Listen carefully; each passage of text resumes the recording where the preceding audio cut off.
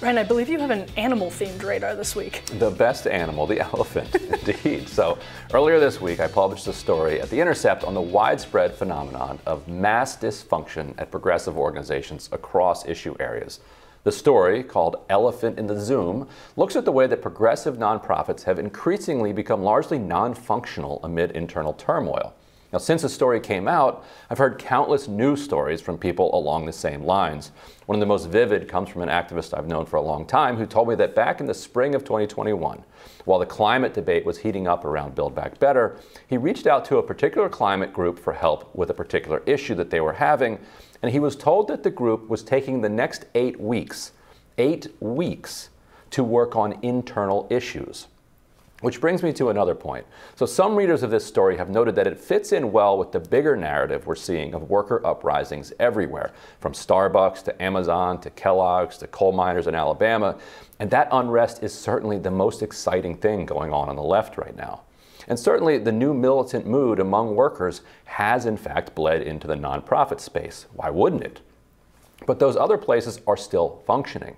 You know, imagine if you walked into a Starbucks and ordered a coffee and you were told that actually the shop was taking 8 weeks to work on internal issues and not serving coffee, but you still owe $6 anyway. Now, if the workers were on strike, great, then you support them, but they're not on strike. So what we're witnessing also can't be disentangled from the great reckoning we've been having over race and gender in the workplace. And indeed, the period right after George Floyd was murdered caused so much turmoil inside organizations that many haven't recovered. Now, some critics of the piece accused it of being anti-union or anti-worker, but that's missing its point.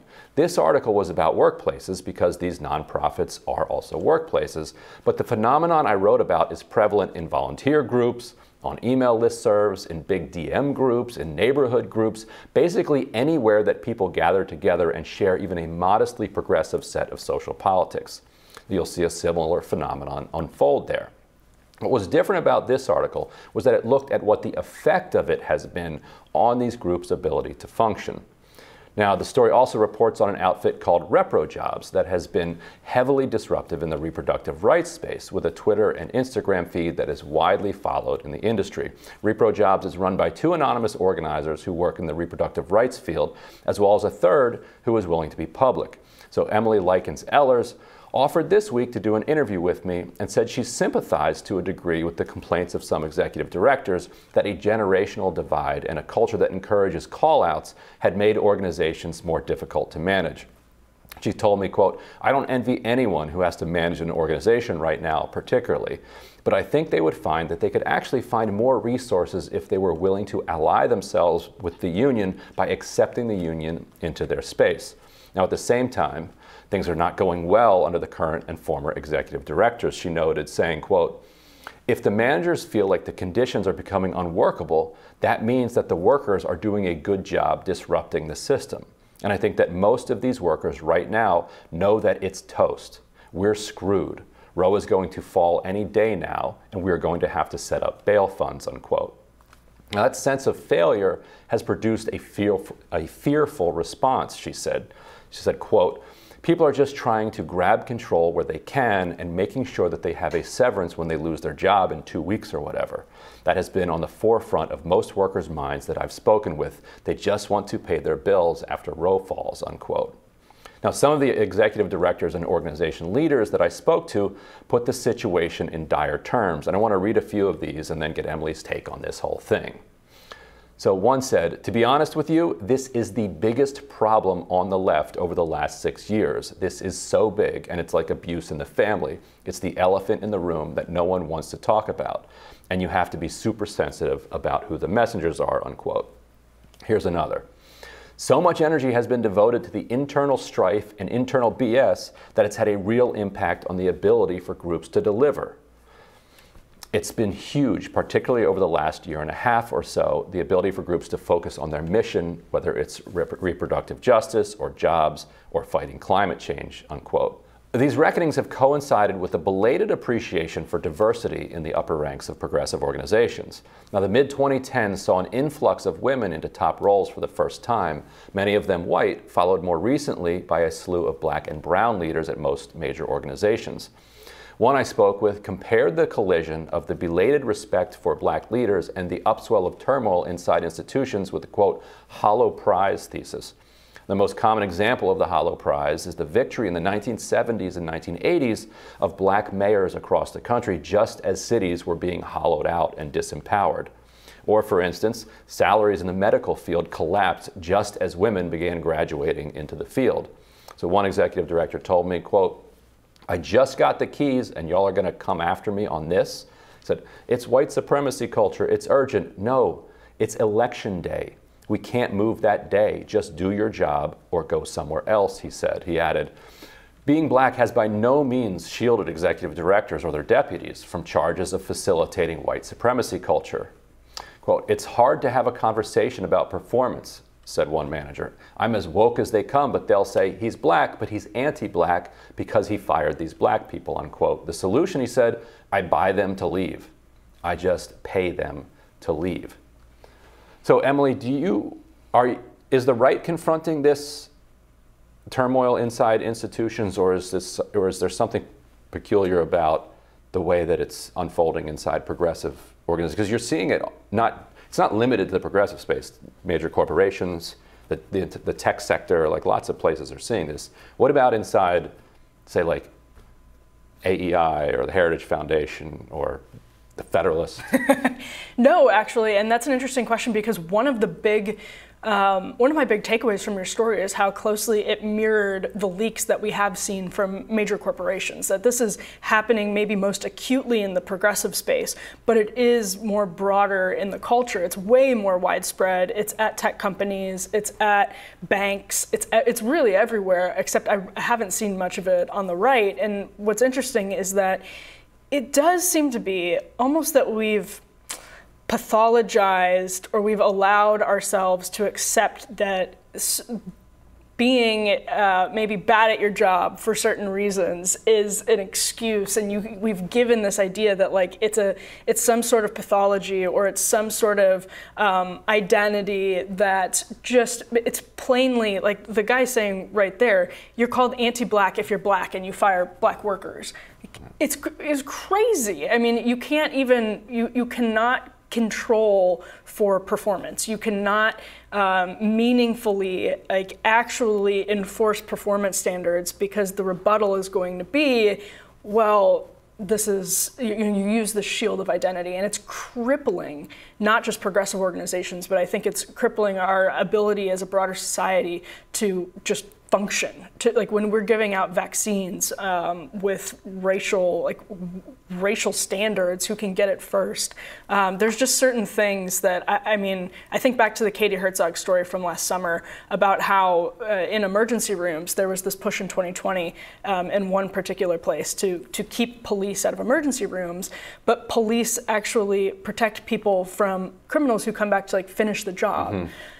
We can't function if we're weaponizing identity at every turn instead of actually being able to adjudicate performance and adjudicate value. And it's a tricky question because obviously several decades ago, discrimination in the workplace was intense, and it is not gone. Absolutely. Like, there still is discrimination in the workplace. And so every time that somebody says, I got a bad performance review because this is discrimination against me, doesn't mean that they're wrong. Like sometimes they're right.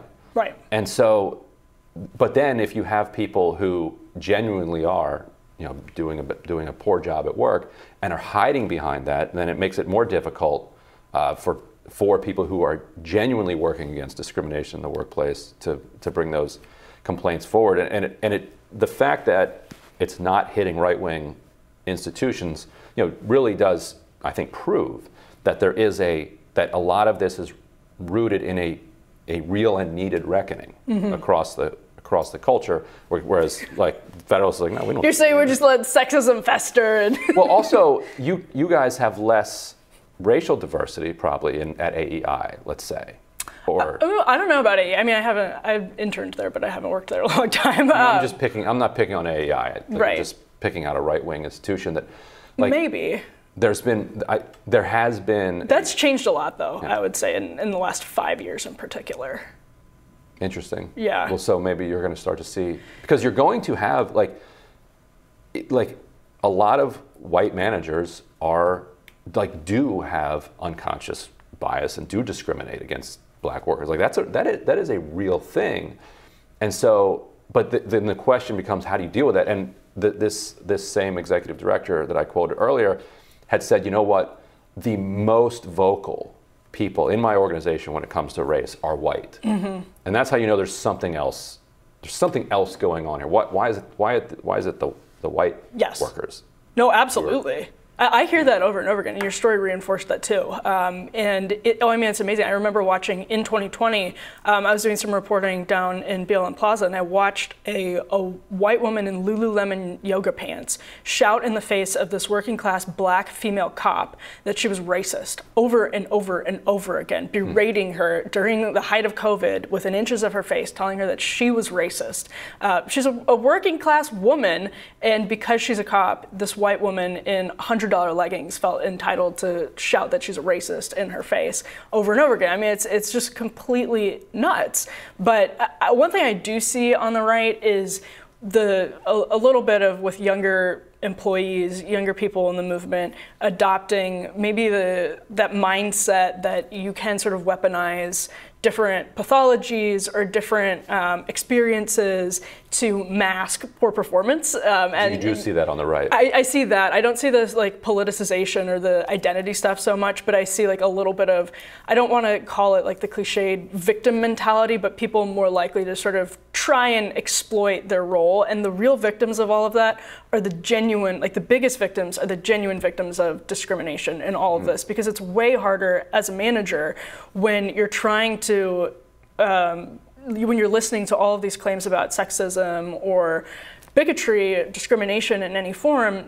It's actually hard to figure out which ones are legitimate in some cases, because there's there are a lot of people come to you with a lot of different workplace problems now, and I would think the biggest victims of this are the ones that are facing genuine discrimination, who may actually even be less inclined to report it because they don't want to be lumped in with that sort of crowd where they feel like people are exploiting experiences. And so, I mean, the bottom line to me is that if people believe that organizing into a group is an important way to flex power and to make the world a better place, then you have to figure out how to actually function as a group. Yeah. If you don't believe that that is important, then fine, blow them all up. But if you do think it matters, if collective action matters, then you got to figure out how to act collectively. This is the last thing I'll say. I think that's completely accurate, but it gets into this vicious cycle where you're going to see the same things in the unions, and you probably already have in some cases. And